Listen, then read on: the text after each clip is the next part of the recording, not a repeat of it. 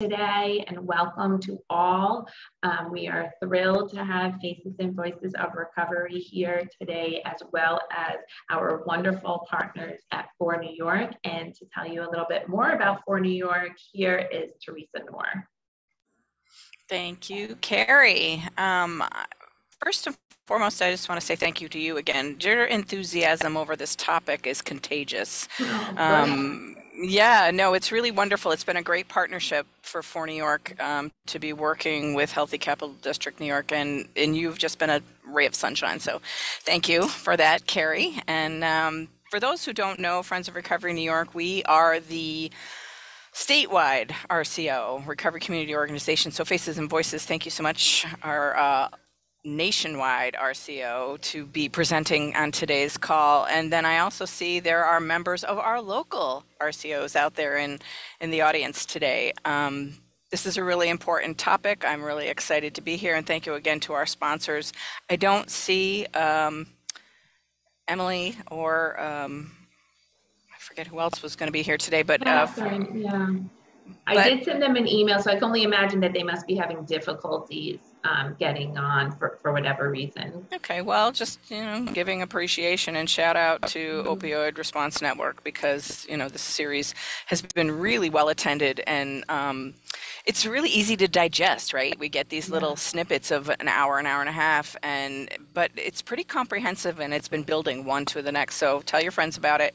Tell your colleagues, and put it out there to your networks that there's more to come. So Friends of Recovery New York, we have, I'll put some information in the chat about our upcoming trainings, the upcoming recovery conference in October, which we have a great lineup this year. It's virtual again, but that enables us to have international speakers. We've got Guy Felicella doing some harm reduction stuff, Nikki Myers doing Y12SR, so the yoga of 12-step recovery, and she's going to be talking about the intersection of addiction, race, and trauma, which really interesting keynote that we'll be having at the conference. So a whole bunch of stuff. I won't tell you all about it, but I'll put a link, so if you're interested, you can come.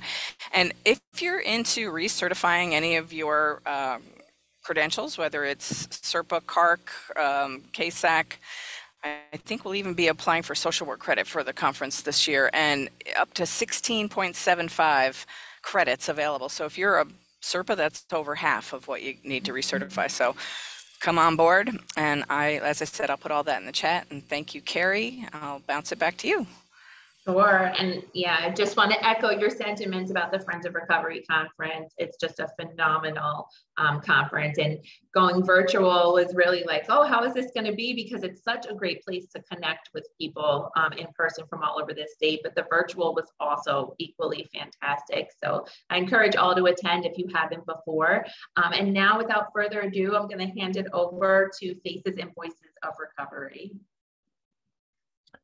Thank you, Carrie, and thank you, Teresa. We are absolutely grateful and blessed to be a part of this. And before we dive into the presentation today, we do want to share some great information about the Opioid Response Network. We had dropped the link for the Opioid Response Network in the chat there. This organization is SAMHSA funded and assists organizations and individuals to provide resources and technical assistance to address the issues that are affecting their region. So this technical assistance and support is available free of charge. You just need to go to the opioidresponsenetwork.org website and click on the Submit a Request button in the top right-hand corner. They are able to match you up with a specialist in your region who will get your request filled out and sent over to a subject matter expert who will be able to assist and support you with your needs. So any more information, or if you have questions, you want to submit a technical assistance request to the Opioid Response Network, here's their website, their email. You can call and get a kind person to walk you through the process. If you have any questions about that, just feel free to drop them in the chat and we'll get them answered. Oh, sorry, my slideshow wasn't working there for a minute. And we want to engage you and encourage participation in this presentation. So if you have a question, One of our presenters here at Faces and Voices, who is not currently presenting, will engage you with you in chat. If you want to raise your hand during a question and answer period, then here's some instructions on how to do that, either on your PC or your phone or your tablet. Before we dive in, we do want to touch base on some safety agreements today, because we'll be talking about some topics that might bring up some challenges from our experiences in the past. So please do respect these. These are our values and our non-negotiables. So being open-minded, having respect for others, being encouraging folks. And if you say something that you didn't mean or it comes out wrong, then you can say, ouch. Also, confidentiality. So someone had recently said in one of our trainings that what's learned here leaves here, but what's shared here stays here. So if you learn something, then take it with you and share it. But if we're talking about some things that are personal or agency specific, well, let's value our confidentiality and keep that here. If there are any other values or safety agreements you can think of, go ahead and unmute or drop that in the chat and we'll add that to our list here.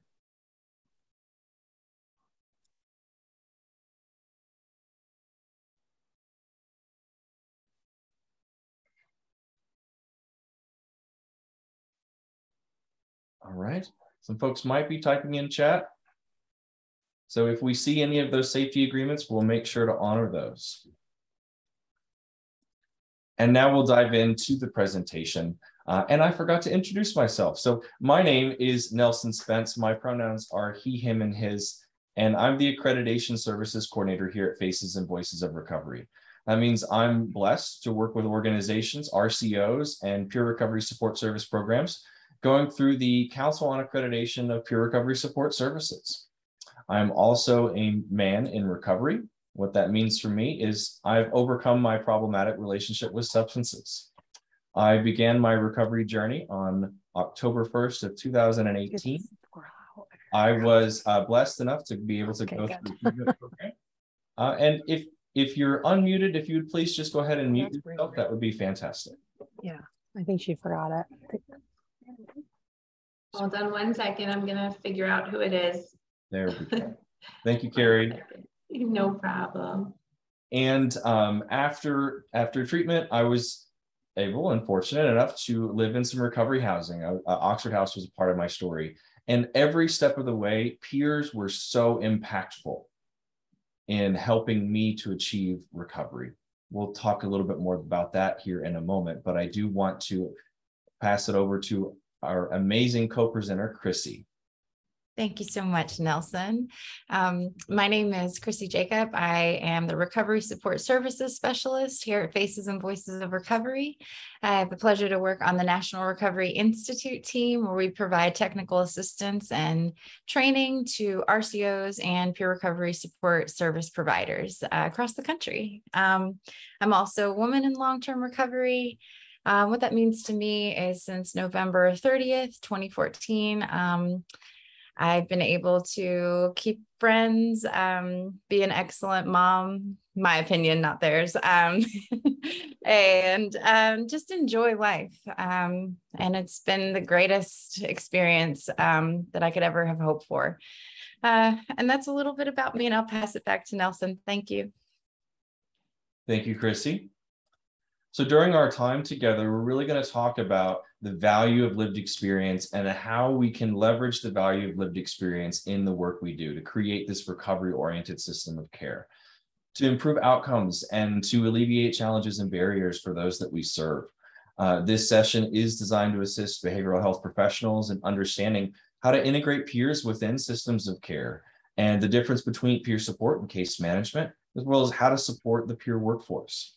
We'll also be discussing a theoretical case study. This is not a real individual, but it does align with what kinds of challenges and barriers that we see individuals face and how those individuals can utilize peers and the values of lived experience to navigate those challenges in substance use disorder and mental health challenges.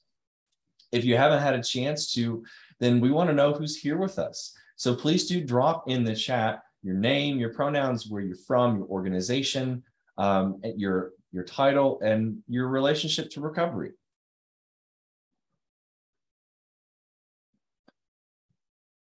As I had said before, in my journey, peers were incredibly impactful in helping me to achieve recovery and what that means to me. So in treatment, individuals with lived experience met me where I was at and listened and shared their experience, let me know that I was heard, and inspired me with hope. And all of the things that I wanted to be able to achieve, I knew it was possible within hearing from them and their experience. And that continued through my experience in recovery housing. And now I am a certified recovery support peer specialist here in the state of Texas, using my lived experience to keep that cycle going and inspiring the next generation of peer leaders and helping folks to recover. So let's talk a little bit about our case study and meet Tyler. They are... Oh. Sorry, Nelson, we don't see the slides. I'm sorry. Don't see the slides? No. All right, let me try to reshare. Okay, thank you. Can you see the slides now? Yes. Yep. Okay. Terrific. Thank you so much. Zoom has little hiccups every once in a while. True. So thank you for doing that. That would have been real embarrassing to go through the whole presentation without any of the slides. So let's meet Tyler. They are 20 years old. They use heroin. They are transgender and use the pronouns they, them. They are currently experiencing homelessness. They are HIV positive, and unfortunately, they're cut off from their family. So if we see some of these descriptors, we could possibly begin to form some ideas on how we might approach to treat or offer support to this person. We also might be able to start to form some ideas on what some of the possible barriers to achieving and beginning the recovery journey might be. So if you would take a moment and throw into chat, what are some of those barriers that Tyler might experience? What are some of those challenges that Tyler might experience in their journey to recovery?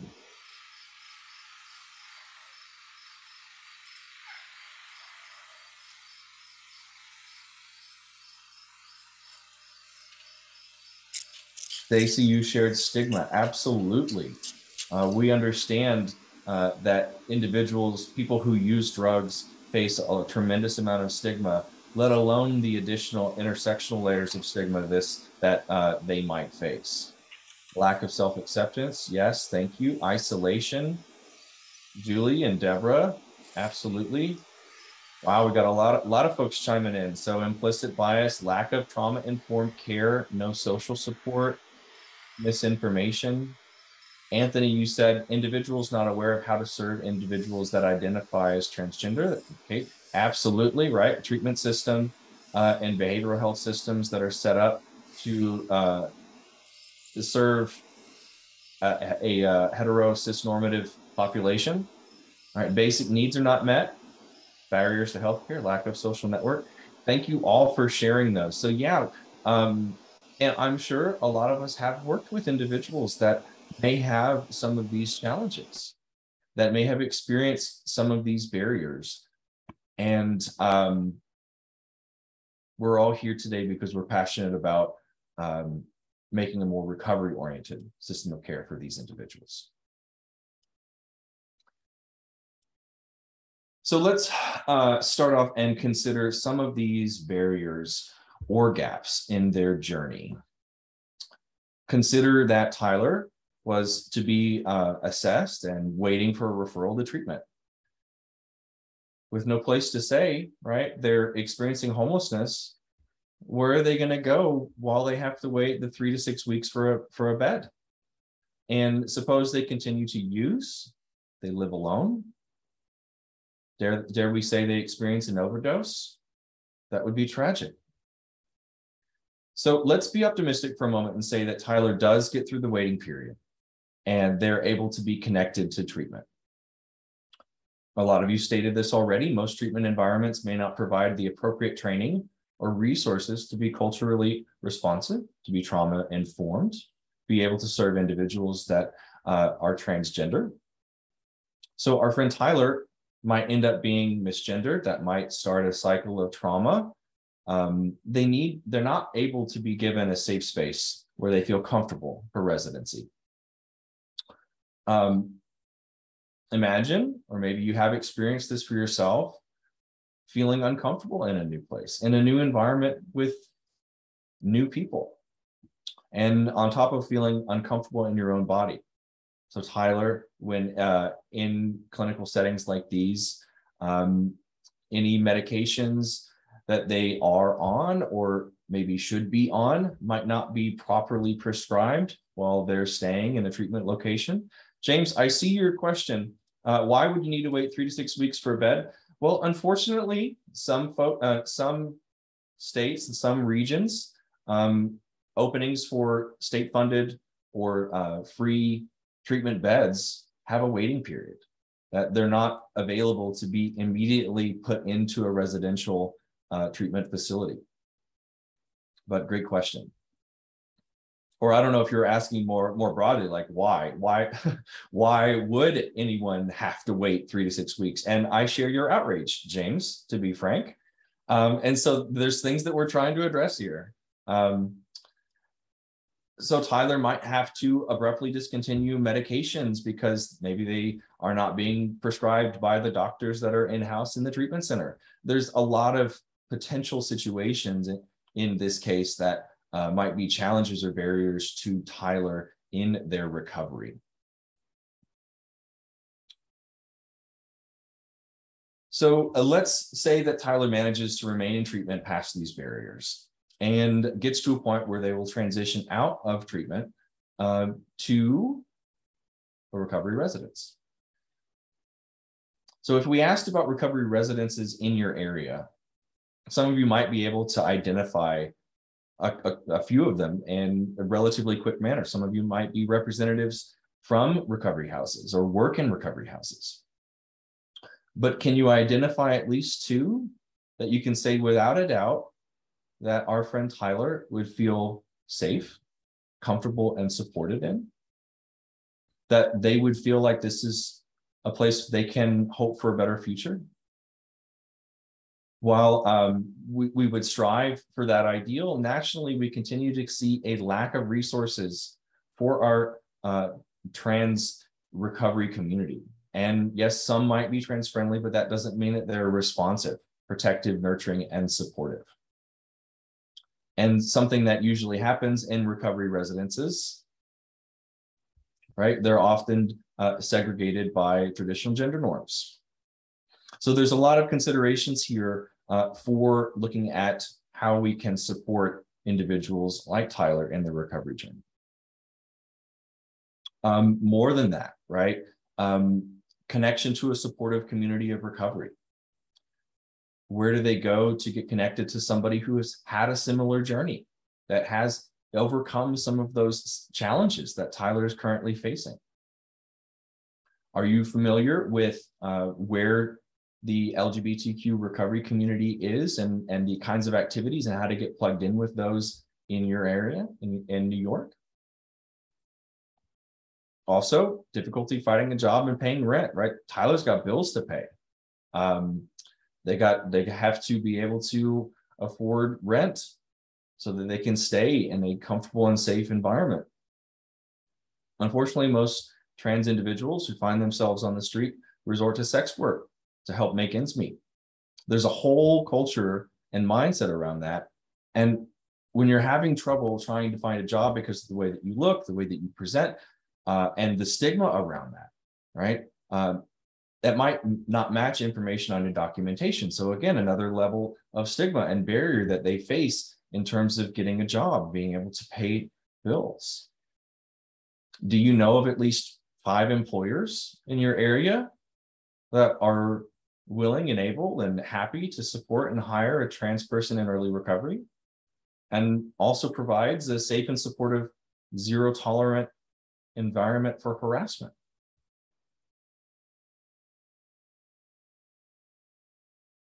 So with all of this, how does an individual like Tyler even stand a chance? Well, we're going to come back and revisit Tyler here in a little bit. But imagine for a moment having a relationship with a community where you have access to organizations and people that can help fill the gaps and fill gaps of service. A community that believes in the services that you provide and authentically feels like a stakeholder in your success. Having knowledge of events and activities and resources in your community, being plugged in, having relationships across the state and local environments that support a recovery-oriented system of care. Many of you may have already heard this term before, often abbreviated to ROSC. Imagine having vested community involvement. Well, it's been happening. It's been happening for decades inside different recovery communities. So 12-step communities have been using personal connections and networks to help others to get into treatment, to find housing, to find employment, connections to social services, healthcare, clinics, everything. They've been leveraging the value of their lived experience and how they were able to navigate a system that wasn't necessarily set up for their success, and be able to pass that on and translate that to new individuals in recovery and help them. Famous recovery researcher, writer, and historian, many of you are familiar with him, William White, wrote, "Recovery support roles that emerge with very close connections to communities of recovery are prone to disconnect from those communities over time, as the persons filling those roles come to see the primary source of their power and authority coming from within themselves and from their professional organizations." So simply, he states, when peers whose work exists primarily in the community are made to provide services in a closed, siloed network, a siloed organization, the connection to the community becomes lost. Now, we hire peers because of their experiential knowledge in navigating a system of care and their relationships and connections within the community. So consider this for a moment. Peers have used the same service systems. They've been there, done that. They've gone to the same meetings. They have met with the same people. They found themselves in similar situations. They have that lived experience, that experiential knowledge that we know that we can leverage because it is of great value. And they know the community leaders and gatekeepers. So those individuals with lived experience help to create this recovery-oriented system of care by better connecting the community. And with that, I'm going to pass it on to Chrissy. Thank you so much, Nelson. So peer recovery support services, they are designed to help people in recovery and or their family members and significant others. And they're designed also to initiate and or sustain recovery from alcohol and substance use disorders and related problems and consequences. And by providing social support, which is just imperative on the recovery journey, that you have like-minded people that you can connect with out in the community and be normal, right? Do things, go bowling, go ice skating, do these just activities that, I personally took for granted. That I would have, the ability to do these things and enjoy them. I thought I had to put something on top of every activity to enjoy it in the past. And it's just so freeing to be shown a different way through the lens of the peer support. The next slide. And so peer support is also, it's holistic, it's community-based services that help facilitate recovery. And a lot of research suggests that providing holistic community-based support services enhances treatment outcomes. So I know that was true for me in my treatment experience. I was surrounded by peers, and hearing somebody say that they did it And that person, I still remember the conversation. She had 10 years in recovery, and she did yoga and she let us, and I'm a yoga instructor really from that first interaction with a peer, because I wanted what she had so badly. And I saw the way for the first time in my life to get that. But experience shows that ongoing community support is important to sustaining recovery. And that lessons learned from the mental health consumer and the HIV and AIDS peer communities point to the value of such services, particularly with the HIV and AIDS. It was the peers in that community that led that march, that made it a priority to our leadership, our state and local and federal legislators. It was the people impacted most that led that charge. And 65 years of experience from 12-step groups highlight the importance of community-based services in recovery. Next slide. So there's a lot of types of peer support. So we can provide that emotional support, demonstrating empathy, care, concern that is born out of having that lived experience. I've been there, I've done that. I don't know, but I can understand. Also, and it can look like mentoring, coaching, and support groups. And then we have that informational support, the assistance with knowledge, information, and skills, life skills training, job skills training, citizen restoration, educational assistance, and health and wellness information. Like I said, not my first exposure to yoga, but exposure to somebody who did the yoga I wanted to do. And had the experience of the benefits, and I could hear that firsthand. That was really impactful to me. Also, that instrumental support, the concrete assistance and helping others get things done. When I entered in recovery, I had lost custody of my children, and I needed help to get them back. That was my only goal when I entered treatment, was to get those children back. And if it wasn't for the assistance of peers and showing me what to do, how to do it, and don't give up, and just kept reiterating that goal to me, I wouldn't be here. So it's just so important that you have that, somebody who can show you how. But it can also look like, just driving somebody to a support group, to a 12-step meeting. It can look like childcare, providing that for support groups so parents can pay attention in these meetings and get that fulfillment and connection that they need to sustain their recovery. And also, clothing. I lost everything in the beginning of my recovery journey. I lost absolutely everything I've ever owned. And I had so many peers who were willing to give me clothing and journals and pens and pencils. I had nothing. And they really built me up. But they also can provide, writing a resume, these simple things that can be forgotten or have never learned before. They also do that affiliating support. So the feeling connected to others, having a social group or community, establishing a positive identity. I had to learn how to grocery shop. I had to learn what I liked. And I learned all that, or I was given the grace to learn who I was. Through peer support. But alcohol and drug-free socialization is so important. It's really a skill. I think you have to learn having fun again. I know when I was providing direct services, that was one of the number one things I would hear, am I ever going to have fun again? And yes, more fun than you will imagine. We really need to promote healthy norms and connection to non-drug using communities. And that's what peers can provide. Awesome. So what to look for in a peer recovery support provider? Recovery support activities clearly differentiated from professional treatment services. The ability to manage that fiscal responsibility. An infrastructure to collect data using the GIPRA, just some tech savviness is always helpful.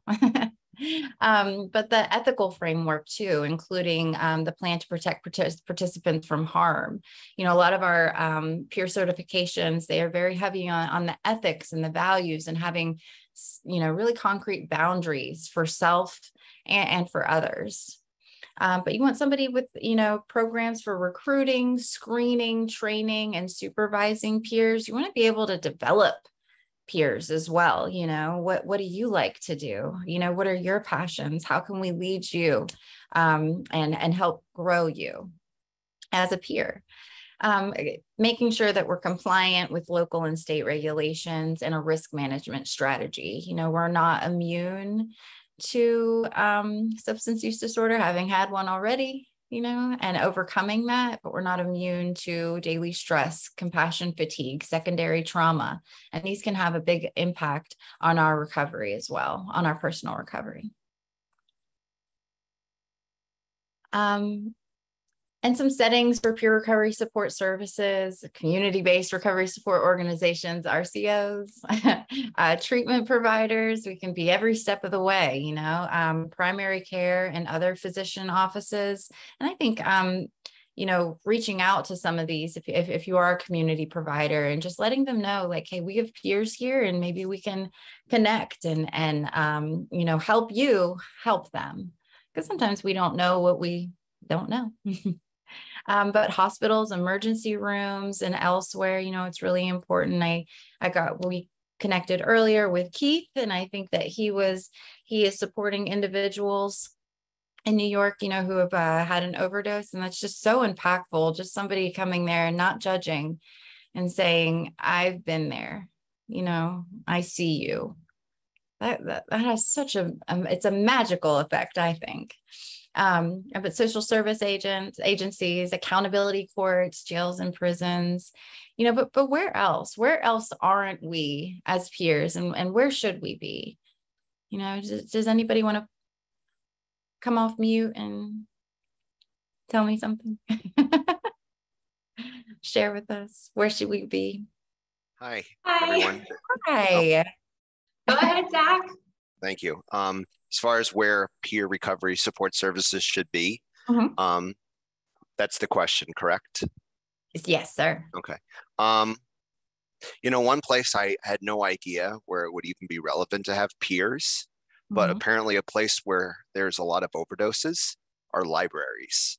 And when it comes to getting connected to resources, libraries can be instrumental and a focal point for that. So having boots on the ground, so to speak, in places like libraries where things are more readily available than they are anywhere else.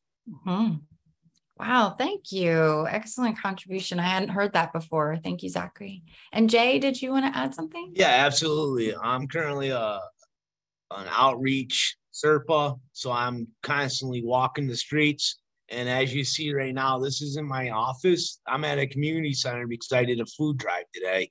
And I trained multiple people with Narcan, let them know what we had to offer. So I spend my time walking streets, going into the gas stations, doing my best to get these people to get trained for Narcan.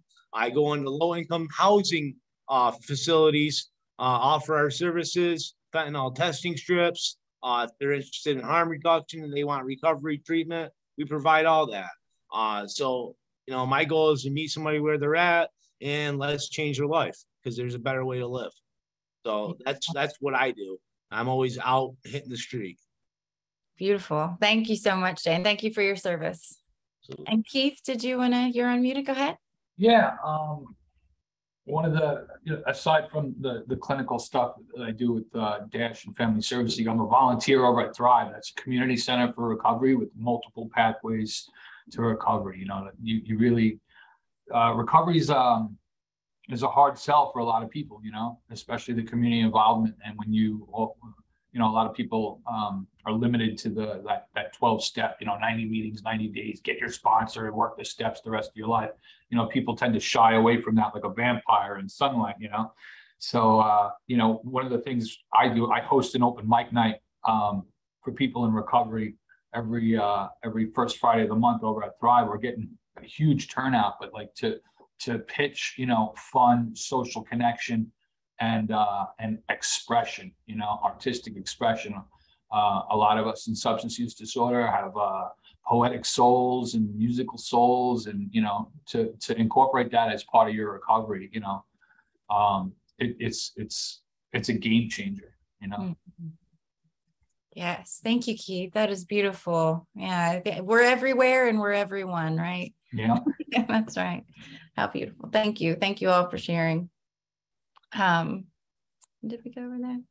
So some activities that peer support workers can do within an organization, they can advocate for people in recovery, and what that can look like is maybe somebody has to go to the emergency room. What I can do as a peer, I can be so annoying and I can call that emergency room and make sure they're warm, right? Make sure they have a blanket. Make sure that they're getting fed. Make sure that if they didn't bring their medications, that their medications are provided for them. I can just be an extra voice for them, for whatever needs that they have. We can share resources and skill building, right? We can build communities. We can build relationships. All of my friends and most of my family now is in recovery. Yay. So we have a lot to talk about. But we can lead recovery groups. You can do, we have all recovery, and we can get creative, right? We can do arts and crafts, and that can be a recovery group. We can do, we can make music together. We can work out together. We can go do P90X and and kill it in the morning. We can do whatever we want, and we can call it recovery, right? If it's fulfilling and it builds us. And we can mentor people, and we can help them set goals and achieve that, fulfill their potential. And all other things we can do, we can provide services and trainings. We can supervise other peer workers from our experience. We can develop resources. We can meet needs. We can say, hey, there's a barrier here, and I have an idea, and I can put it into action because I have the support of my community now, right? So we can create too. We can administer programs or agencies, and we can educate the public and policymakers simply by telling our own stories. They're empowering and impactful, right? And so there's a lot we can do. This is a short list. But where can we be helpful too? Where can our peers be helpful? Preceding formal treatment, strengthening motivation for change.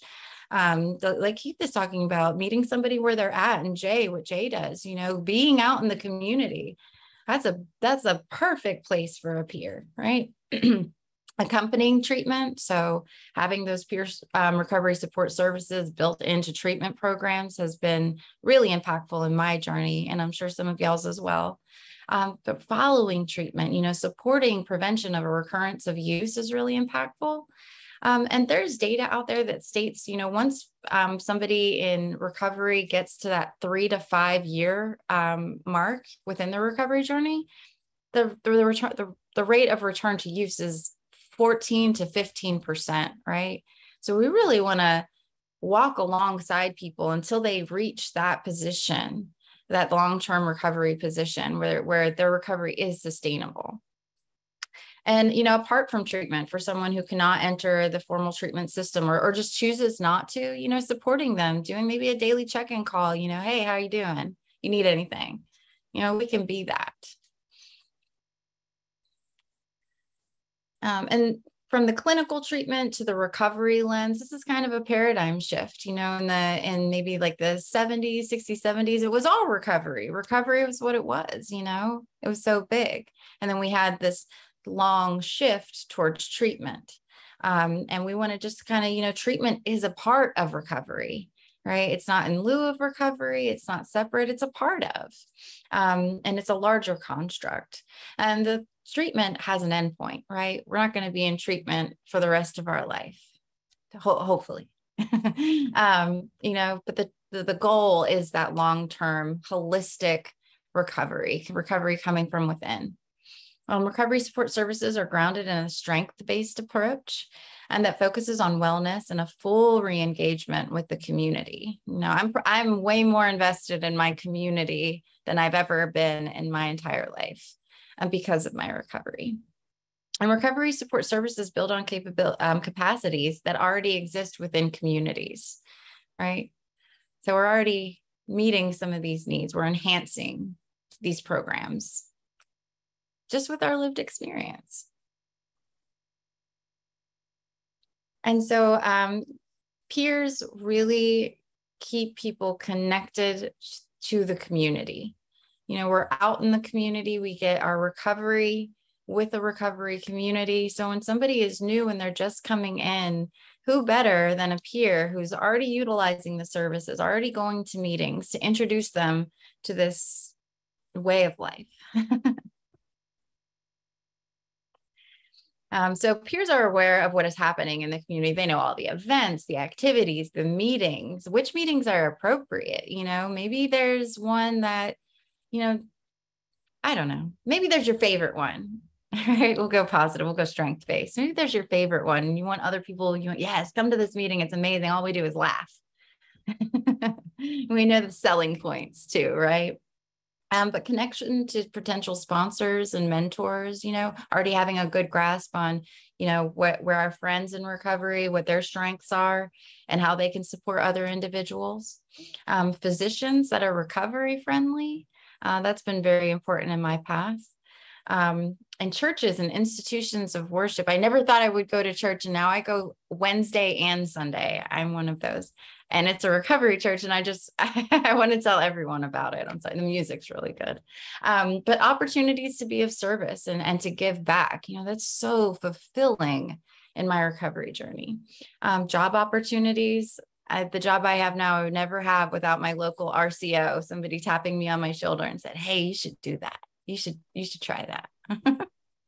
But recovery friendly employers and workplaces, and how to help with living arrangements. You know, we learn, you know, we're so capable, you know, and we want to pass that knowledge on. That's what, in my experience, that's what peers want to do. We want to give back. So we also want to talk about, you know, the supervision of peer workers, because peer workers fill relatively new and unique roles in the behavioral healthcare system. And supervisors may not understand peer support very well to provide like a high quality supervision, and the organization might not be aligned with recovery oriented values. So leaders in the peer-run recovery community organizations may not have experience with supervision and may not have organizational structures that support the activity of supervision.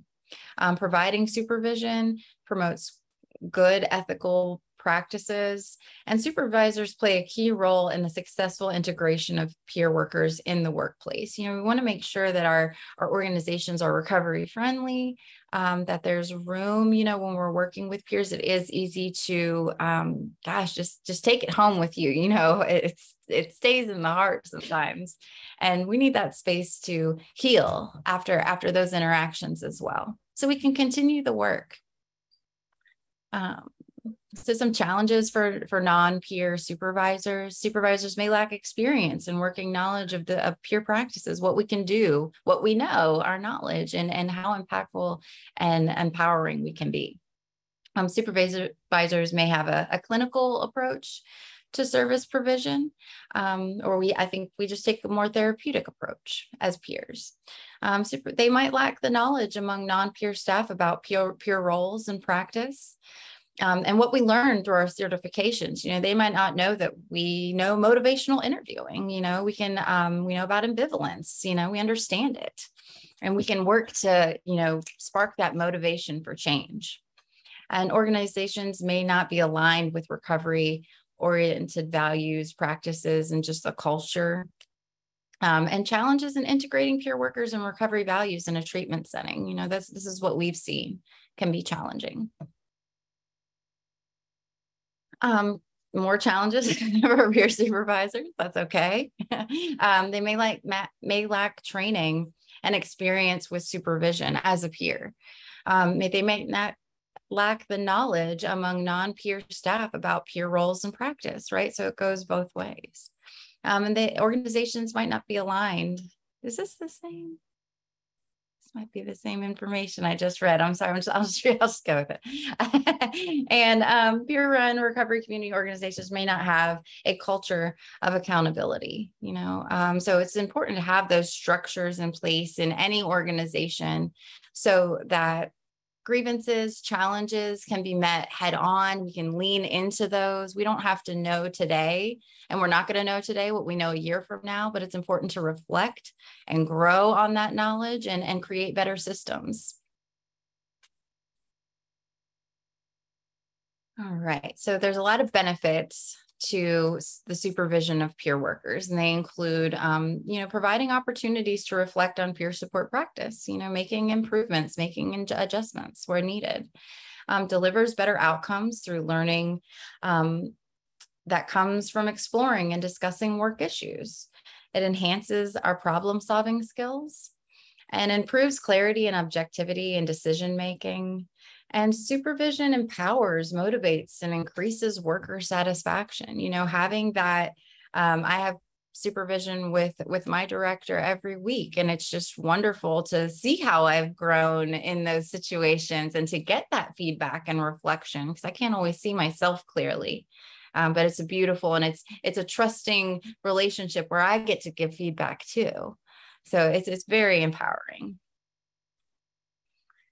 And benefits to the organization for supervision of peer workers. Supervision is a tool that can be used to achieve the agency's mission and objectives. And it's important to reflect back on to our why constantly. Why am I here? Why am I doing this work? It can be challenging.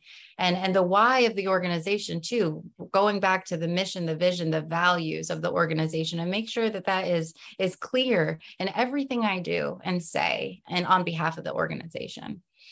Supervision improves performance and helps to manage resources. And the supervisor serves as a mediator and a liaison between the agency and the worker. And good supervision can increase morale and improve retention, which I know in this day and age is one of our biggest challenges, keeping people, are we supporting them? Do they feel heard, seen, believed? Are the challenges that they're experiencing, are they addressed? So this is all very important. And we want to always be strength-based, always leading with a, positive and encouraging. So focusing on strengths does not mean ignoring problems in any way, but rather means that the supervision frames problems just as opportunities to learn, to grow, to enrich this experience, right? And feedback and self-assessment tools in strength-based supervision are very impactful. There's a lot of things that you can do online. I know something we do on our team is we learn, we took personality tests and we're like, okay, I'm going to get along great with you. We might have some challenges. So it was an excellent way to get in front of those, right?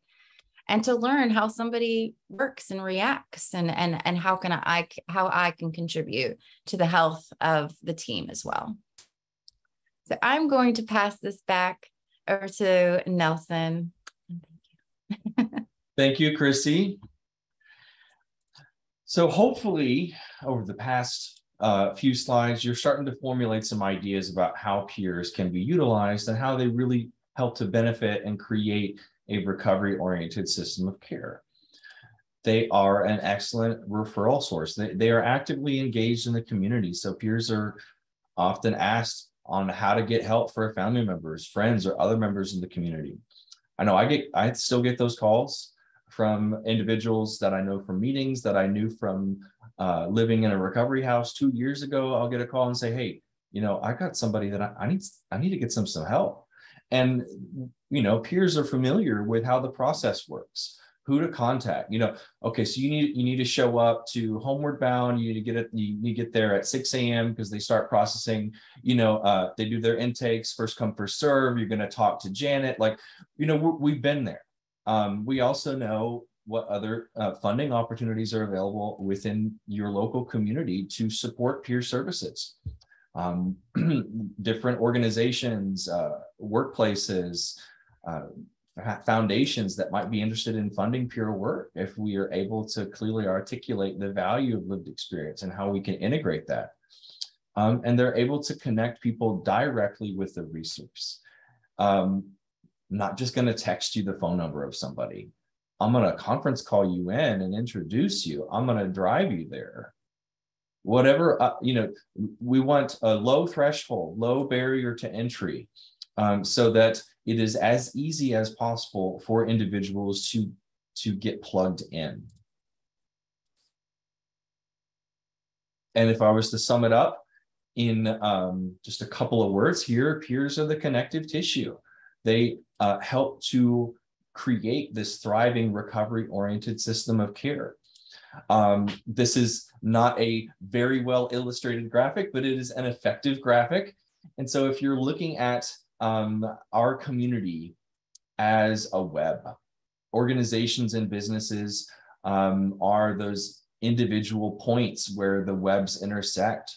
Our peers are those lines in between. They're connecting. They're taking us out of that silo, and they're creating this environment where the individual pieces in our community can thrive and work together. And the fly is that person receiving services. So wherever they land, whoever they contact, whatever organization has that initial intake, there is no wrong door for that individual. No more days of people with substance use disorder going to a mental health clinic and being turned away because we don't treat that here, or vice versa. So through a robust and connected system of care, we would be able to break those silos, to stop the siloization, through better partnerships, memorandums of understanding, agreement, contracts, building rapport within the community. All of this helps to create stronger relationships within the community. Leveraging our peers, those individuals with lived experience, and treating the members of the community as subject matter experts in their own needs, their own resources, helps to generate that investment and that buy-in within your organization, within your committees, within different activities and events that you might have having going on. People are more invested in the things that they help to create. So involve them, involve your peers in all aspects that you possibly can. And it helps us all to become good stewards of our resources. So it's no longer all about my program or my services. It's about what's best for the individual. So ideally, within a recovery-oriented system of care, individuals have a comprehensive menu of services and supports available to them. And they can access or be connected to or be driven to or be plugged into any of those wherever they find themselves within this service system. And that is to just simply become recovery-oriented. So now we want to hear from you. In one word, describe a system that is recovery-oriented. You can unmute or drop these in the chat, but I mean, what does that mean to you?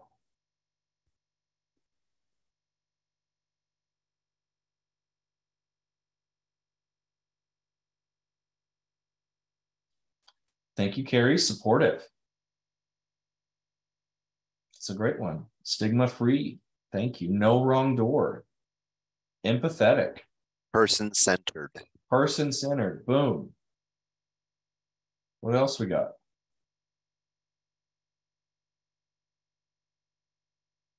Trauma-informed. Okay. Self-determined. Self-determined.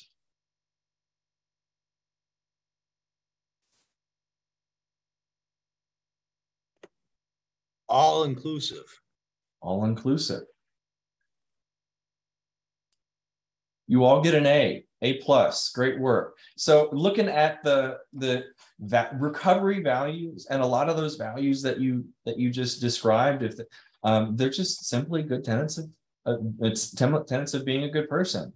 And if we think about how we want our service system to provide services, well, we want them to provide services in that way. We want us to be trustworthy and honest. We want to operate with integrity. We want to be open-minded and non-judgmental, empathetic, like a lot of you had mentioned, compassionate, supportive, inclusive, collaborative. That is that principle of being self-determination and person-centered, right? We want those services to be collaborative, not just here's what you need to do, right? But let's explore what your goals are, and we'll see what available supports and resources that we can match you with to support those goals. What do you want for yourself? helps to build that self-determination and that autonomy.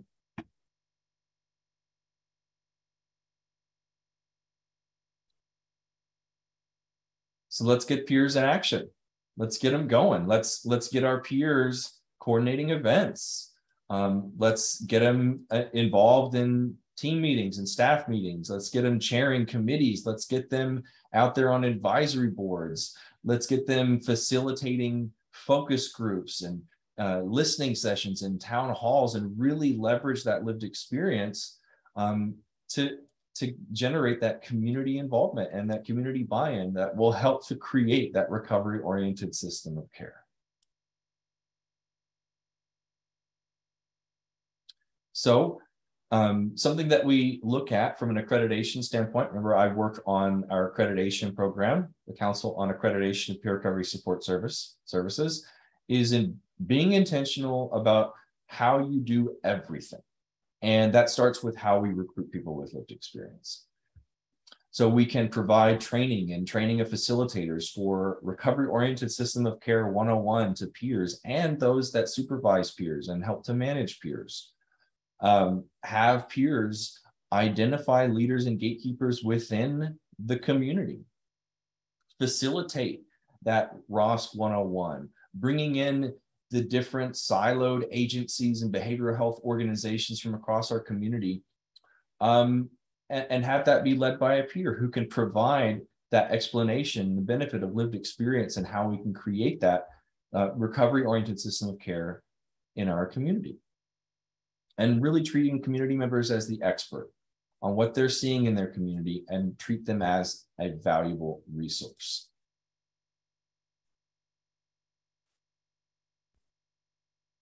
Or just ask them, ask peers what's going on.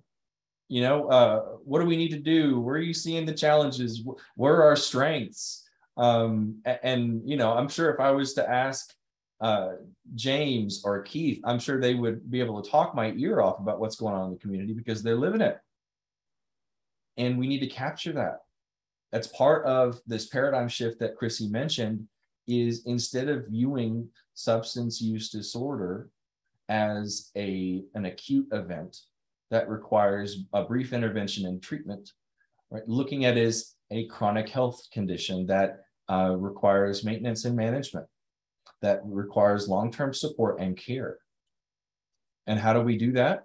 In a realistic, low-cost, low-threshold, low-barrier to entry way? Let's ask the folks who've been doing it for decades. Let's ask our peers. Let's ask our folks with lived experience. And it's important to always consider how are people with lived experience going to be impacted by decisions, by programs, by services, and that we're including them and engaging them, and not just giving them a seat at the table, but actively listening and incorporating their experiences and their advice and suggestions in the decisions that we make. So the work we do in the recovery movement is not done without the voice of lived experience at the table. If there's a particular challenge that you're discussing solutions to that affects a specific group of people, if that specific group of people is not at the table when you're having that discussion around how do we solve this challenge, then I mean, we're doing it wrong. There should be nothing done for people in recovery without people in recovery being part of the conversation. And better yet, leading the conversation. This has to do with everything around what does and doesn't happen in the community. Decisions about access, funding, services, resources, advocacy, legislation, and this is, you know, even local ordinances around housing, employment, education. We need people with lived experience to be part of those conversations. And the best way to get a sense of what they know works and what needs improvement, where the potholes or the gaps in the system, is to engage them in participatory processes. So these are those shared decision-making processes that are employed to achieve active participation by all members of a group in a decision-making process. It operates in a strengths-based way. these processes can be used to evaluate the effectiveness of supports and services. So a lot of peer programs that we work with nationally have peer advisory councils or peer advisory boards that help to provide input. These are folks who currently receive services, have formerly received services, family members of folks who have received services, community stakeholders who actively and regularly engage in referring to those services, folks with lived experience, and they're able to participate in the idea generation and decision-making process. The primary goal of participatory processes is to create a productive dialogue. And yes, the secondary goal is to develop positive solutions and come to consensus, but really having that productive dialogue is the primary goal. The specific method you want to utilize really depends on what the participants want to achieve. So always dive into what is our goal before we dive into how do we get there. Takes a village. Recovery may be initiated in a facility or a treatment center. That happens for some of us. It happened to be part of my journey, but we know it's sustained and grown and blossoms within the community.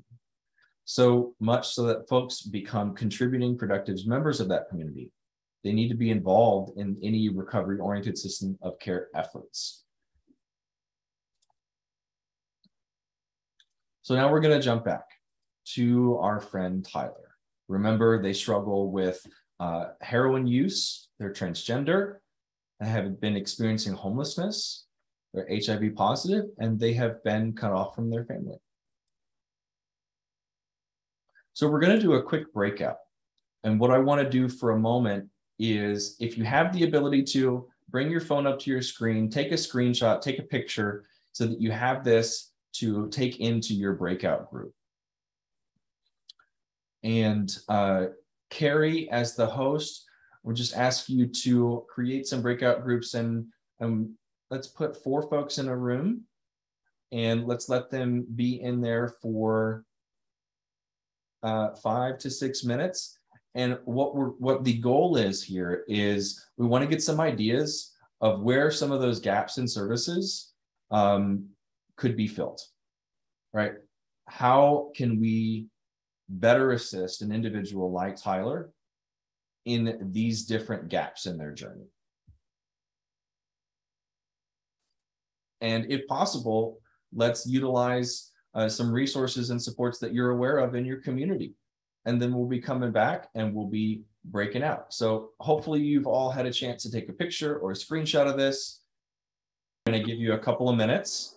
If you have a piece of paper or a notepad in front of you, let's talk a little bit about it.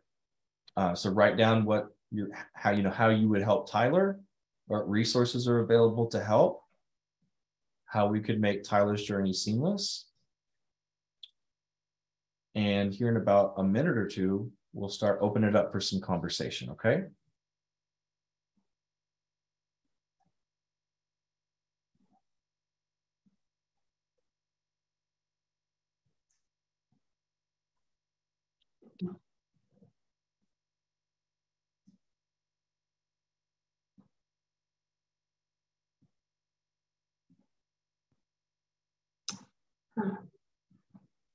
All right, so let's open it up.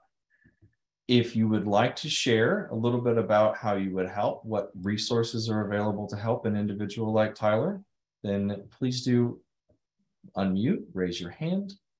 And if you don't want to talk, then you're welcome to just drop your contributions in the chat.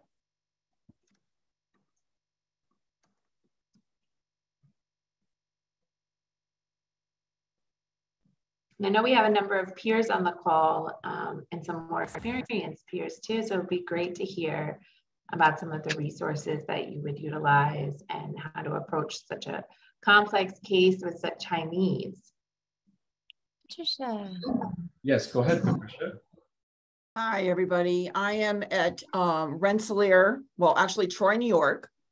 And if somebody came along that was in need, such as Tyler, I would have the ability to provide an assessment and find out what basic needs they need. and how I could provide them locally will be to connect with some of the resource providers around here. There's a program called Unite Us, and they can go online and connect with that if that's something that someone is capable of doing, or your program is connected with them. I'm down the street from a hospital setting, so if they needed to go to the hospital, somebody here, a peer advocate, could actually walk them down there. If they were not in that level of crisis, somebody could also walk them or drive them to the homeless shelter nearby, and at least provide them with a place to sleep. The homeless shelter, to my knowledge, does not have any, what's the word? They don't even allow you to come in there if you're using, so they don't have any restrictions. Once they're in the homeless shelter, they could get connected with somebody that can bring them down to the local Department of Social Services.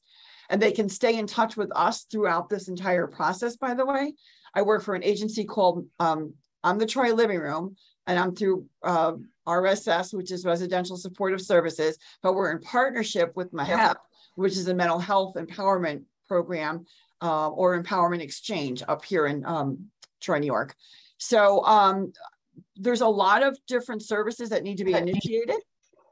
Sorry.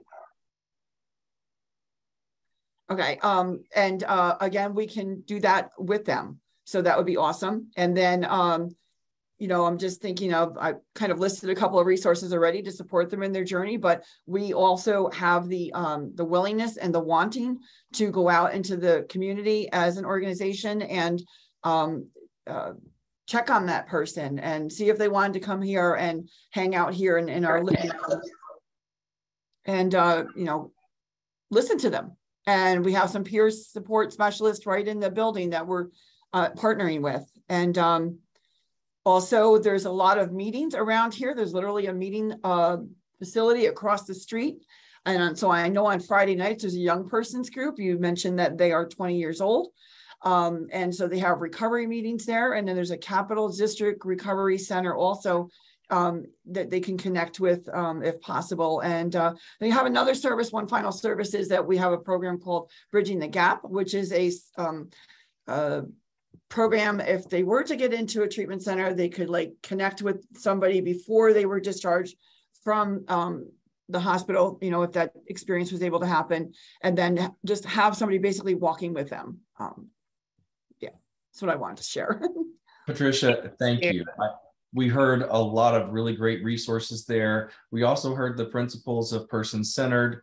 We heard assertive connections and outreach. So that's fantastic. Thank you very much. We had some contributions in the chat before I go back to more folks who have unmuted. Keith said this Thrive Community Center has an excellent LGBTQ+ in recovery group. It promotes alternative pathways to universal recovery. Thank you, Keith. Anthony said that they would provide them with information on the center located, there's the address, which provides services for LGBTQ individuals that has a host of resources from employment to housing and of course, substance use disorder and mental health treatment. If interested, after assist them to get referral process and even go with them to initial orientation. That's fantastic. And Keith dropped in the website to Thrive. All right, who else would like to unmute and share a little bit about how they would be able to support Tyler? Hi, everybody. Well, first of all, I'm going to ask Tyler what exactly he wants out of his recovery. I mean, everybody's recovery is different. Does he want MAT? Does he want to go inpatient? If he wants to go inpatient, I'm going to facilitate that. Depending on what kind of insurance he's what he has, depends on where I can place him. And typically, within 24 hours. If he wants MAT, I could have a script ready in about a half hour. No worries. As far as housing, hook them up with DSS housing for right now.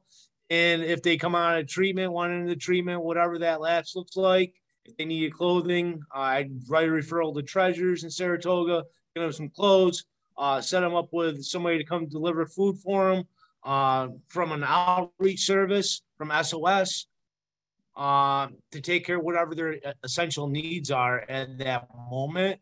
Coming out of treatment, I could either place them in a halfway house, a 3/4 house, whatever that looks like. If there's like a SPOA thing, a mental health thing on top of whatever his other issues or with the drugs or whatever the case is. I would take a look at that, see where his needs are going to be best fulfilled with that. Then on top of, you know, coaching right along through the whole process, act as, you know, like a motivator, a cheerleader, inspire the people to create change. That's like what I do. And that's what, and there's all kinds of LGBTQ meetings around. I would reach out to friends of mine that are in the community and be like, oh, this person needs ideas where to go. Because I couldn't tell you right offhand where they are, but I know my connections, they'll tell you right offhand. And there's multiple meetings all around Troy, Albany, Saratoga. As far as job goes, Saratoga hires everybody. Our community is pretty open to different people's lifestyles. So, you know, fortunately, like Saratoga would be a great spot. Come on down. Well, thank you, Jay. It sounds like you would be able to help Tyler and helping them really navigate the service system there. So thank you all so much for attending today. As I mentioned at the beginning, this survey is so important because not only does it help with funding, but really what it helps with is your feedback. This whole free series was developed from your feedback from community-based organizations, from peers, from people working in the field, and most importantly, as the organizations that weren't utilizing peers and were just learning about peers and the questions that they had about how to onboard, how to integrate, what would that look like in some of the organizations that you guys had mentioned in a community center, at a school, in probation, in parole, and what changes might we see in our community if peers were everywhere? If there was a lot of street outreach, if there was a lot of outreach at faith organizations and et cetera, and all the places that you mentioned are just so key. So thank you all for your dedication to this work, for your curiosity about the work. And Kate, please unmute and introduce yourself, because we are so grateful, because without Orrin, we would not be able to have these presentations and offer them for free with these wonderful subject matter experts. So again, thank you so much, Faces and Voices of Recovery. Incredibly grateful to you and for the work that you do. Kate? Thanks, Carrie. Yeah, I'm here from Orrin, and everyone can please scan this code and give us your feedback, so we'll be able to give more events like this. And Nelson gave out the information before, but I can put it again in the chat once I'm not screen sharing anymore, about how to reach us and my email. And if anyone has any questions about what the Opioid Response Network is or what we can do for you, it's completely free. We get to help put on great events like this. So just reach out and we're here. Thank you, Kate.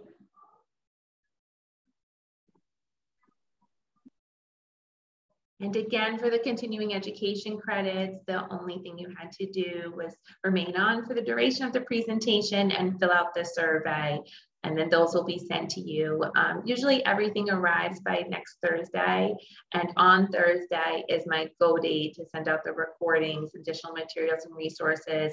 I review the recordings. So sometimes some of the questions that come up or some of the things that Faces and Voices have shared for either the presenters or for myself, we're like, oh, you know what? There's another great resource for the attendees. And we add those in as well. So be on the lookout for emails from myself. And the CECs, Kate, what is the @ that it comes from? Because it doesn't come from SAMHSA, it's Columbia.sp. What is it? Sorry, just so that people don't. It's the same the same email route as me, so it'll be nisp.columbia.edu. Okay, so if you don't receive it, please check your spam and look for it at nisp.columbia.edu. Yeah, and then we can always help tie up any loose ends that come with that if someone doesn't get their certificate that they need. And each one of these presentations builds off the one before. So our next presentation on September 8th, I hope you'll be able to join us, is on health equity and the role that peers play in developing health equity and developing a culturally sensitive environment, and reviewing best practices for culture change, and what equity-centered work really looks like. And that could be applied everywhere. So I encourage you all to come back, and also to invite your colleagues and other folks in the community that you feel would benefit from it. And we thank you so much for your attendance.